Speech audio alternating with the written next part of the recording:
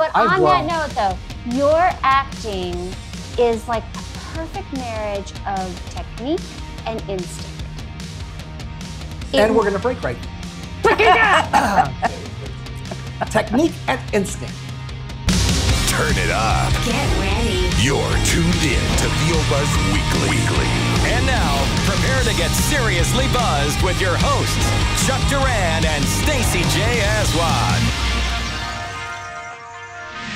Well, our guest is an icon of versatility as an actor, writer, and artist. We love her in projects like Digimon, South Park, Spirited Away, Inside Out, and so much more. We're so excited she's here. We are getting buzzed with the totally talented and delightful Mona Marshall. Woohoo! Wow. While you were talking about her, she's looking around like, who's she talking about? Seriously. We're talking about you. It's just hello. Congratulations on being you. Why, thank you so much. I'm so happy that you're you. Welcome. We're so happy to have you here. It's season 8. You're fabulous. You're here. We're so absolutely, and we are excited. We are buzzed already. Yes. I'm pretty excited to be here too. You guys both have such interesting backgrounds. I had no idea. Thank you. You actually looked us up. Yes, I looked you up and I pumped her. Yeah. She was like, yeah. I'm exhausted. Give me information. I need information now. Yeah. But it is amazing how you can be in the same field, but there's so much going on unless you are actually brought together in some way. I know. And even at a session. Yeah. There's so much I don't know about other actors because most of us are busy doing. Yes. So we're not looking up each other's credits. You know what I'm saying? Yeah. So, but this is very exciting. This is we so have exciting. Amazing questions for you. Humbly, we know you a little bit better, and so do they out there. Yeah, we're going to get right in, and we're going to start off because we know that you voice like dozens of character voices for the iconic South Park series. Can you tell us a little bit what it's like working on that show? Is it really easygoing or is it pretty hectic at times? It's slow paced. Oh yeah, it's very slow paced considering that we record the last of the voices Tuesday for air date the next day. It's amazing. And there was one day I was actually called in on a Wednesday. Something to do I still don't understand with when something aired here and when something aired in New York. Anyway, first of all, I love it. It is unlike any other voiceover I do, and I call it voiceover, doing voiceover without a net. It requires a lot of different skills, a tremendous amount of listening, because how they do that show is they write it and then Trey and Matt or whoever go in and record it. Right. So usually my characters, most of them, Trey does the rough track on. And so there's that, but even the night that we record, and we're talking about 10 o'clock at night, there might be changes. They might decide, well, you know what? Trey did it this way, but we need a little bit more here, or we need a little bit less, or that we need to have this turn or that turn. So it's really very interesting to listen to him. Sometimes I'm matching sync, sometimes I'm not. Sometimes the sync will be changed, which I love. Yeah, let's do it that way. Go ahead, we can resync it. Thank God they're all there. They're all there working well into the early mornings of Wednesday. But it's always exciting. Because I'm required to use so much of my instrument. And so on the fly. And is the animation, are you reading to the picture? Are you sometimes. reading to animation? Sometimes I'm reading to linear Is that drawings. pretty much locked or? No, that's what I'm saying. Okay. It's we did a show the night of the election. Oh. And the ending, it was 12 o'clock at night.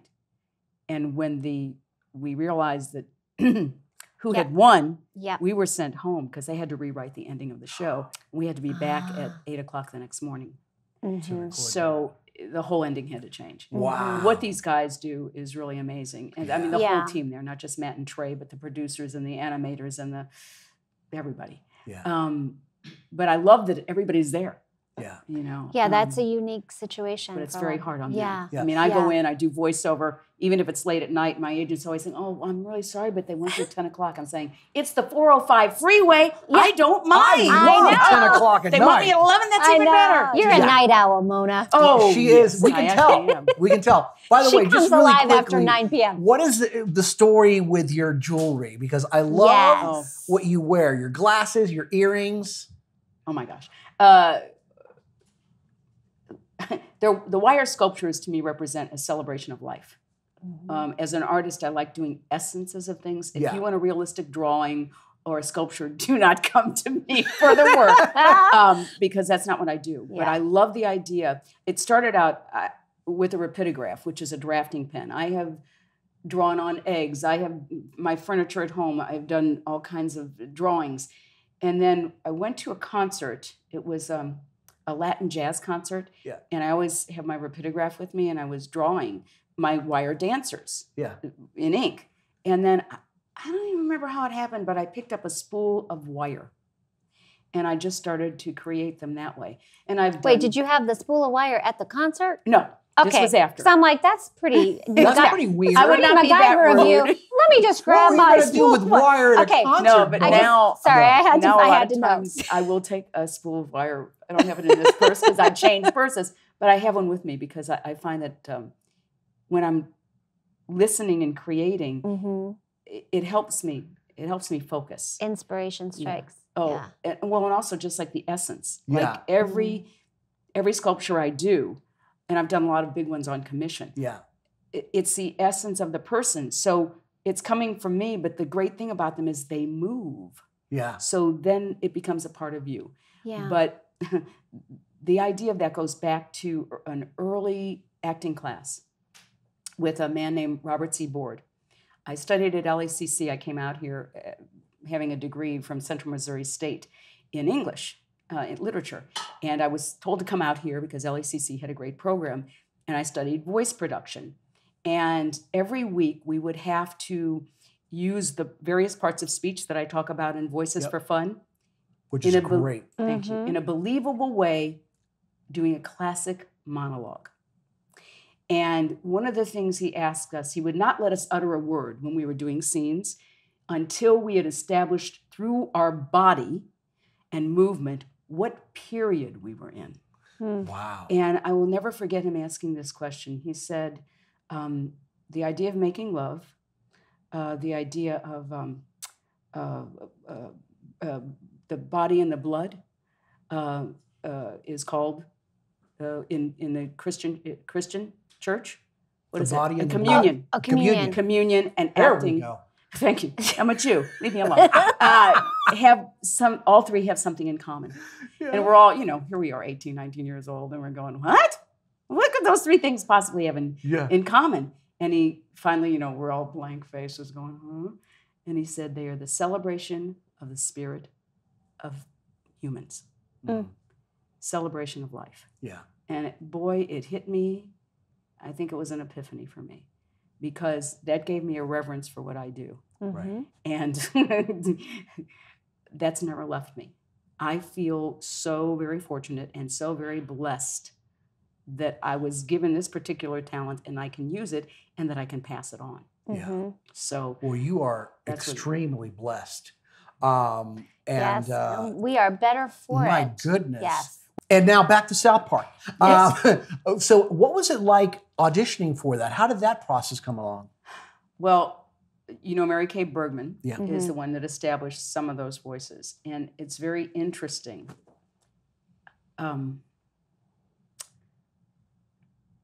The project that led to Adventures of Puss and Dick, A Survivor's Guide to Relationship, my Yeah. project, it originally started as a gift. And I had some disappointment. One day I'm driving and I'm in tears because I won't go into it, but I was in tears. I felt that I had failed and so on and so forth.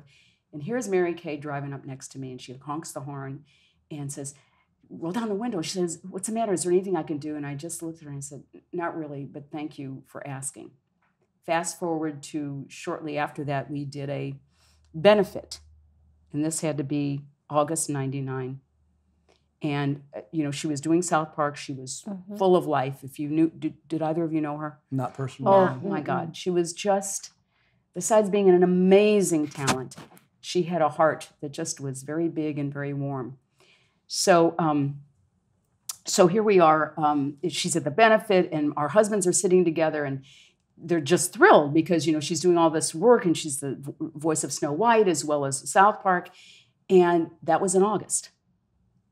And I remember her saying to me, gosh, you ought to do more announced stuff. She had just gotten an announce for something, and she was encouraging. And then in November, she died. Mm-hmm. And that was, I don't think there was anybody who knew her who was not absolutely floored. Yeah. Later, we've come to find out, I think that it was probably undiagnosed manic depression, maybe. Mm-hmm. And the thing that's so horrible about mental disease like that is, you got all the world is happening. Here's talented, beautiful, kind, sweet. And if you have that, there's nothing you can do about that unless you get know that. help. And you don't know it. And then you have people saying, well, come on, what's the matter with you? Yeah. When I had to listen to her, of course, I'm listening as an actor. And I'm holding back tears because this was also somebody I knew. I didn't know her well. Yeah. But those two things, made her close to me. Right. But what I remember was her saying, in my mind, it was as though she was saying, hey, listen, I can't do this right now, but you'd really be good at it, so be good at it. Mm-hmm. That's what got me through. Yeah. She was... Dynamic. Dynamic is a great word. Yeah. And remarkable. Mm-hmm. And I don't know how and why the universe works, but I know if it had not been for her, I would not have had the strength and the courage to listen. I am sorry that I got that part that way. But I know somewhere she was rooting. Do you know what I mean? Oh, yeah. She still is. Yeah. So well, she found somebody worthy enough to pass the baton to, and here you are, Mona. Yeah. And it's been great. And now I've made those characters and other characters my own. Yeah. Mm-hmm. But it's like you go back to, where did the inspiration come from? Yeah. Came from her. Yeah. Yeah. That's beautiful. That's really cool. Your YouTube channel, and everyone check it out, subscribe, Mona Marshall on YouTube. Your Voice is for Fun videos are bananas great. Yeah. They are like these little baby masterclasses. I love them. You are such a master of vocal placement. Thank you. Can you share your thoughts on that? Well, that actually came out of that voice production class with Robert C. Board. Yeah. And mind you, at the time I was taking the class, I didn't know what voiceover was. This was for stage acting. Mm-hmm. Okay. And then when I began to study with Daws, I realized, oh, wow, that's how I can create characters. So you're either working forward in that you see a vision, or you see a vision here, and you're creating it by, oh, well, that would be somebody who's kind of maybe a little bit shy. And as I talk about with Izzy, he had to bite the words because he was doing all the exposition. Or like I listen to your voice, or I listen to your voice, and mentally I start to think, okay, where is that placement? Oh, I see that you've got texture. I'm talking about you, Chuck. A texture, but there's also air. Yeah. That kind of nice sound that you get going there. Not that I am imitating you, but you're giving me ideas. Same thing. I like the way you sound as me, Mona. Very sexy. Mona just found a new character. Oh, Mona does that frequently. Here's my impression of Chuck Duran. What's so unique about your voice is you have that slight nasal quality. The great thing about nasality for women, as long as it's not too nasal, is that it cuts through things. Yeah. So that's a really good thing. I'm like a Ginsu. Well, and hear that? I'm a Ginsu. That's that it's a brightness, which makes you fun for animation. So anyway, thanks, Mona. Oh, you're welcome. You're welcome, Stacey. We shall play voices later. Yeah. Or now. Or we are. But basically, it comes out of 5 placements. Yes. And then how you manipulate them. Right. And I love the idea. Is actually Yasmin's idea. Can you go over those 5 steps? Of course. Because I thought that was brilliant. There's nasal. nasal, which is placed up in here. Right. Okay, and you can put your fingers there and see it. Mm-hmm. And then There's oral. You know, back in the day when people knew who Jimmy Stewart was, it's all in the jaw, right? Yes. Yeah, just like that. And remember, most of the time you're not going to use those pure placements. Yeah. Is it like You're a gonna- stiffening of the jaw? No, it's a loosening of the jaw. loosening. Yeah, because you gotta that's have that- right, I just got it. Otherwise, you do it. Yeah, it's kind of like Thurston How to do Yes. But, you know, Jimmy, that was a whole different thing because, you know, he was kind of lanky and kind of moved all over the place. It's a Wonderful Life. It was great. It's still great. Guttural, which is you're using texture. It's air pushed over the vocal folds like that. And that's where, so with a lot of air. And none of that's a strain. Right. And I really needed that for a dry one. oh yeah, that's weird. That's really weird. Aspirate, which is air with just enough tone. And then you can get into things. Ghost from Mars. That's what we did. Yeah. There was 6 of us gathered around a microphone and did this.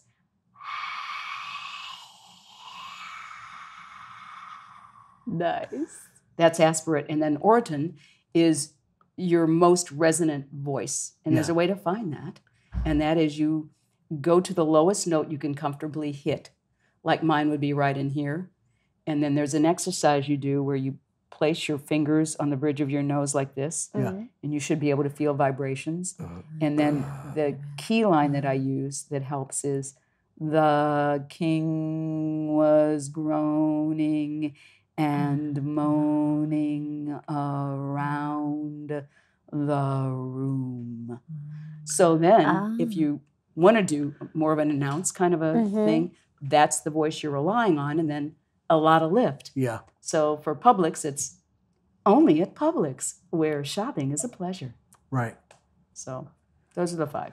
Wow. Yeah. And what was that specific video? Was that the same one that we were looking at when she was talking about that? Well, there's vocal place. Yeah, there's. Yeah. I mean, there's a few different. It was so funny because you can combine some of those to create different Well, characters, adenoidal, right? yes, When you're doing that kind of sound, you know that Lily Tomlin was so famous for. That's adenoidal. yes.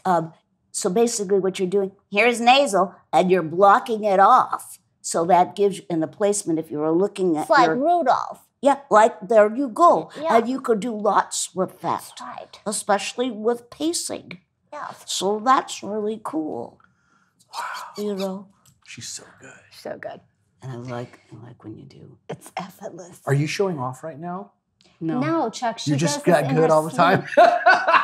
This is what artistry looks just like. That's what honey. artistry looks I'm like. grateful they all have a home in New Oh my That's what I'm goodness grateful gracious. No, but I'm on blown. that note, though, your acting style is such the perfect marriage of technique and instinct.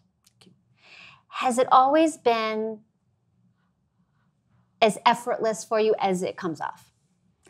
Oh, That's a good I've never question. thought about Because it seems really Yeah. effortless right now that you just like, you could do anything. It's like there's nothing that you can't do. Because it's like, I mean, you know, you have this amazing foundation, but then you have this just arsenal of instinct and improv and confidence, and it just like purrs together.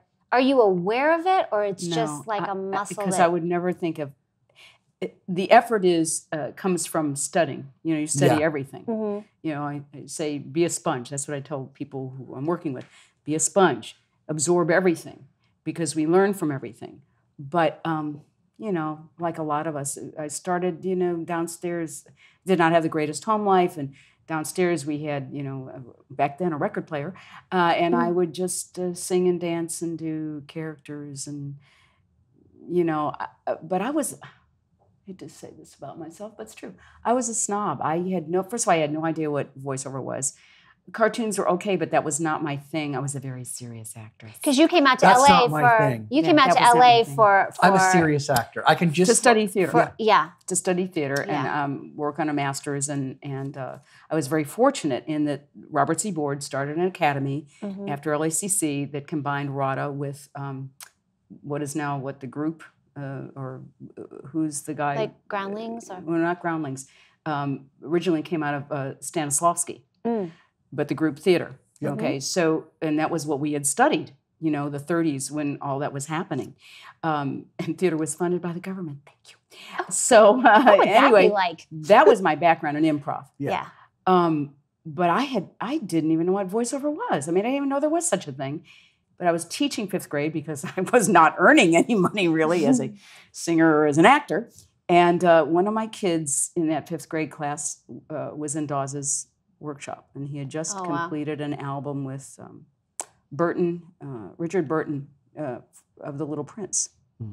And she kept nudging me, oh, you got to take this class. It's going to be so wonderful. It's Brian Cummings isn't. I didn't know who Brian Cummings was. Right. He became my good friend, but I didn't know who he was because I didn't know anything about voiceover. Yeah. Of course. And I didn't know who Daws was, even though I had grown up watching Rough and Ready. Completely, yeah. And Quick Draw McGraw and Captain. Anyway, so finally to shut her up, I took that class and was like, oh my God, I can be anything. And so it was like, And you found your calling. oh my God, it talk about a turnaround. Yeah, right. But he was fabulous because he wanted to work with people who understood that voiceover is about acting. It's all acting. He used to say, if you can't act in a 30-second commercial, maybe you can't act.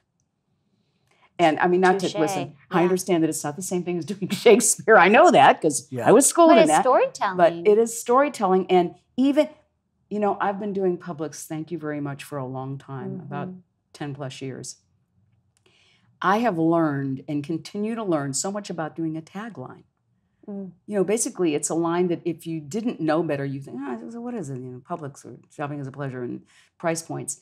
But the idea of, first of all, getting your mouth to memorize so that you can then have fun. Right. Because so it that's an sounds like instance your where you words. can't, I mean, you're doing a character in a way because I am speaking to an audience, but the trick for me there is to realize that I can say those couple of lines in 10 seconds or 12 seconds, make it quick, but still make it meaningful. And that's another challenge.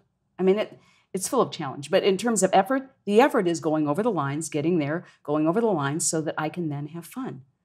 With voiceover and animation, it's a whole different thing. Oh, completely. Well, animation, you don't really have a lot of time to do that. You're just like on the fly, right? Oh, absolutely. Yeah. On commercials, you have time to maybe memorize a line or two and deliver as your own. And so, do you do that? Do you? Oh, I don't memorize the Publix, no. But what I do is because I'm listening to them in New York. You know, we're recording here. I'm listening to him, and like Stoley is the guy that I work with in New York, and a lot of times he'll just give me a little suggestion about touching something or a pause. If you are not schooled in that, I mean, you guys do this. If you're not schooled in that, you don't really understand that it can make all the difference in the world. Oh, yeah. Take out the punctuation, put in the punctuation. And just the way you land on things. And I love the fact that it's 22 Squared is the advertising agency. And first of all, their ads are clever. They never put down a product. And the spots are so well written. They're amazing. They they're really a slice are. of life, and I love that.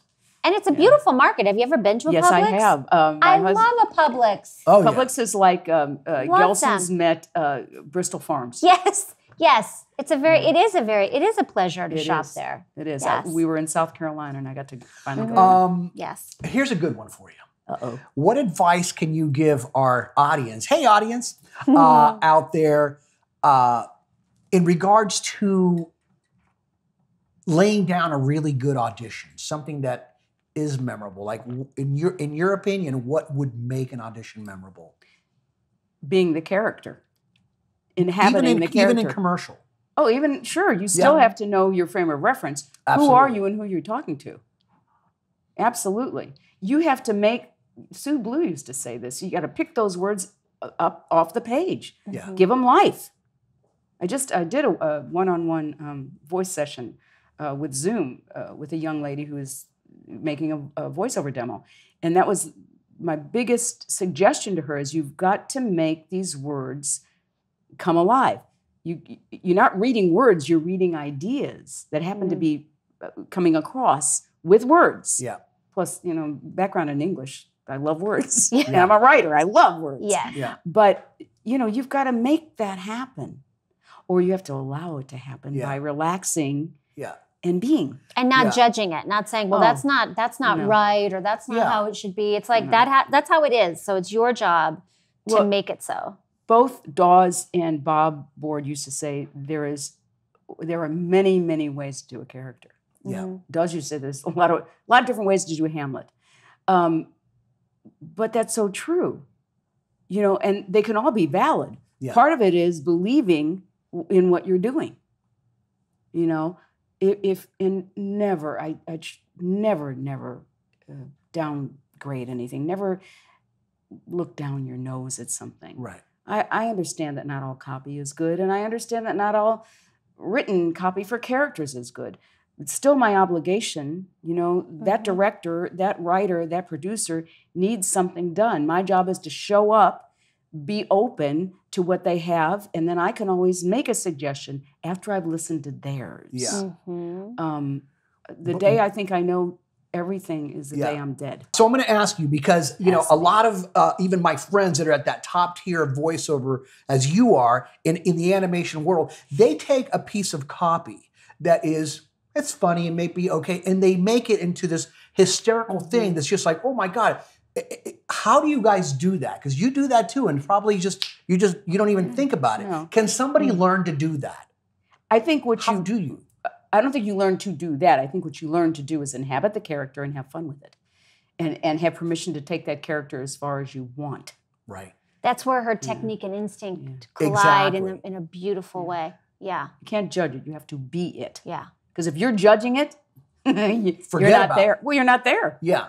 If I'm judging what I'm doing while I'm doing it, Yeah, you're I'm out in here very somewhere. big trouble. Then you're half there, half not, Yeah. right? Well, Yeah. yeah. Totally. And that's I love that's that. directly from acting. Yes. So what was that saying you just said? That was really great. Don't judge it, Don't judge it, be it. be it. I love that. Remember Stitch that on a Write pillow. that down Remember on your that. Write it on the refrigerator. shirt. Take it. Yes. Put it in the diary. Remember that. That's So, beautiful. Mona, what behaviors or actions do you feel have contributed to your longevity and your success? I don't have a distinct All of them. voice. I don't have a I'll distinct. answer for her. All of them, Chuck and Stacey. I just don't. am. I mean, seriously, I don't have a distinct. My voice has basically no texture. You know, Oh, you have texture. where do you hear texture in this voice? Oh yeah. I You hear do? it. You Yeah. hear texture? Ooh. Yeah, she's got like this really cool, well, there's like a- you know, not a- your, not your small- sound, your very identifiable sound. When you call people and you go hi, they go, hey, Mona. They know exactly who it is. You have a very strong Give me signature. that phone number of yours. Now, the cool thing, yeah, but see, here's the thing. You have a very distinctive sound, but you could do whatever you want with it, which I love. It's because I know my palate. Do you even know who you are anymore? No, Mona? that I don't know. But I would tell you a very interesting story. Okay. Though. When I was dating my husband, this is going back Does he know 32 the plus years. story? Yes, he does. Okay, good. This is He it. does. This is Because we don't I want to used get to you talk in to trouble. him in what I call the creature voice. I was noodling around with subverbal voice. Well, so he talked like this, but he didn't speak English really. And I used to, my husband's a very linear thinker. Yeah. Oh, And boy. we'd be driving in the car, and I'd go, and he'd go, well, what are you saying? I said, it doesn't matter. Just make it up and answer me. Ah, But I used to do that character and not realize I was doing it. And I remember one day, this is how you realize you're doing voices and you don't even know. Yeah. Yes. I couldn't find something. And I was really frustrated because I was really late. And I remember I'm looking underneath the bed, and I hear this, and this is when I became conscious of it. Oh, don't worry, just take your time and relax. You'll find it. And that was the first time I realized half the time I do voices and don't know it. Yes. It's very weird, but I love that the creature. is. You're never alone. I Isn't that never nice? You're alone. never And alone. You're I, in always my your own life, company. have never been bored. Yes. Yes. Right. That is so great. We need to like take her with us everywhere we go, I know. Everyone needs a Mona. and not just for entertainment. Yeah, but see, you guys are fun to play with. You have, We're fun to you play have a with. beautiful spirit. We're like toys, Stacey. Yes, How do basically. you? We We're all are. toys. We're fun sized. Yes. How do you stay inspired creatively? How do you evolve? I mean, you have been working consistently for a couple minutes, right? So Yeah. how do you keep evolving? I mean, now we're in the whole social media realm and staying inspired creatively and keeping that whole wheel turning? Oh, there's so many things. First of all, I love the idea of passing on. I also love the idea of doing creating my own series. That's what The Adventures of Puss and Dick, A Survivor's Guide to Relationships is about. That, back in the days when we were using paper for scripts and not an iPad. Oh, sorry, or a pad. iPad, you can say iPad. We love I Apple. would draw on the scripts while they were editing. Yeah. And I do a lot of erotic art. And my belief, if you look at my wedding ring, it's the yin yang, is that men and women help each other grow. Yeah. And so I would draw penises on my scripts with women inside of them. And I in fact have a whole series like that. Because to me, once again, it's a celebration of the spirit of love and what love making is. Yeah. So I decided it would be really fun to have a series that was every man and every woman. I was going to call it Salmo, after Sal, my husband, and myself, Mona. Nice. And then I got the idea of, well, the name's Puss and Dick, because Puss is a term of endearment, usually to people from Great Britain, and Dick is, a nickname for Richard. So I began to develop these characters.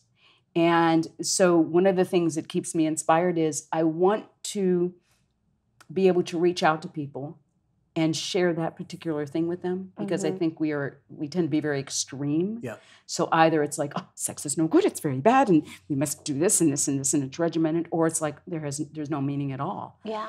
And part of what I want to do with that, besides the celebration of our sexuality, but more important than that, it's the idea of communication. Men and women are not the same. We are not wired the same. And the ability to step into somebody else's shoes and see something from somebody else's point of view is an incredible concept. And it's one that is so needed in this country right now. Completely. Yeah. I was going to Yeah. say it's very valuable. So that drives me. So what inspires you? That inspires me. And then I just did, for years, I loved kids, and I don't have any of my own, which is probably why I love them. Which is probably why I love them. Oh my God, that's so good. Are you reading Chuck's mind right now? What I'm saying is, I have more energy. Listen, when you're the greatest job and the most important job in the world to me, parenting, teaching. Yeah. That's it. Yeah. You have someone's mind and spirit in your hands. Yeah. And I developed a program because, once again, my degree is in English, my first degree. And I developed a program called Mind Magic. And it was to help children create images for what they read. And I did it as a volunteer at McKinley Elementary School for 15 plus years. During that time, I wrote a rap song called The Mind Magic Rap. Do you care to perform that for us right now? You knew that was coming. No, I didn't. I have it. I have it. I have it. I'll pull out my little phone, buddy. She's gonna perform like, it. I'm doing it. Oh, this is good. No, I animated it, so you can see the animation. Yes. Oh my God, no, I did not know that. But my point is, the gal that helped me create the characters that they are now, Puss and Dick are now. Oh, and here it is. Come on. She showed me how to use. Oh, all right. Okay, come on. Wait a minute. Wait. Stop. You can't stand up. You know that, right? Well, I do now. Your mic will go flying. That's tiny. Come on, let's go! Ho, ho, ha, ha, hee, hee, hee. It's fun to discover what your mind can see. Ha, ha, hee, hee, ho, ho, ho. It's easy once you do it. Here we go. Close your eyes, concentrate, make a mind picture. What kind of magic is in your mixture? The magic you see is called imagination. When you do what you see, that's called the creation. The more you see, the more you can do. You share with me, I'll share with you. Anything is possible with your imagination, and making it happen is a thrill relation. Imaginating is sensational. Creating is exhilarational. Whoa, whoa, whoa, whoa, whoa. That's mind magic. Now you know. I love it. Exhilarational. Oh my God, what that's a great hysterical. Well, that was just absolutely phenomenal. But How I cool. animated it. Yes. I did all of it. You see what I'm saying? You are a busy bee. Well, that concludes part 1 with the awesome Mona Marshall. We're going to be back next week with part 2, so check it out. Yes, follow all of us on social and subscribe to us all on YouTube. And just remember, you guys, you always have time for a little buzz. Come on, come on, come on and get buzzed with us. VO Buzz Weekly is sponsored by Chuck Duran's Demos That Rock. The voiceover demo producer to the stars is now available to you. Visit demosthatrock.com and take your voiceover career to the next level. See you next time. And remember, you always have time for a little buzz.